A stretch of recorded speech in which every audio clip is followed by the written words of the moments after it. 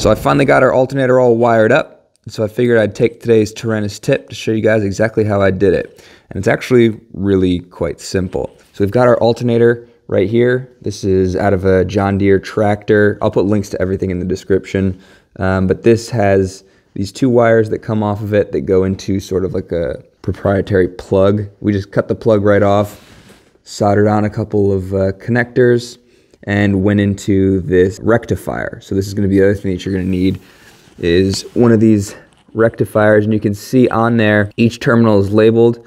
One says AC, the middle one says B plus, and then you have another AC. So the ACs are your wire coming out of the alternator, and it's coming out in AC current, so it's alternating current, so it doesn't matter which one you connect to which tab, but you want to make sure that both wires coming from your alternator go to the AC tabs on that rectifier. That's going to put it through basically a big diode, and then it's going to come out that B plus terminal, and then your B plus terminal is going to bring your voltage, your nice smooth voltage, over to your battery. And so you can see I've got this white wire here that runs over and to the positive tab on our battery there.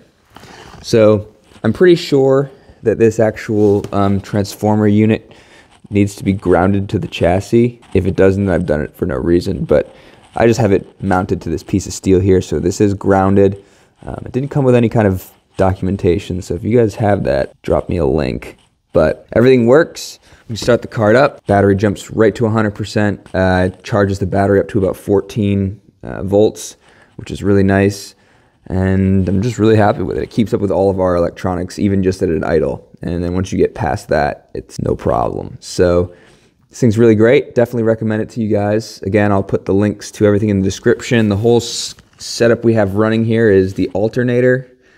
There's a belt for the alternator, and then there's also the pulley that's sitting behind our 40 series torque converter. So you need a pulley, a belt of the right length, which you'll have to decide for yourself, but I'll show you which one we got.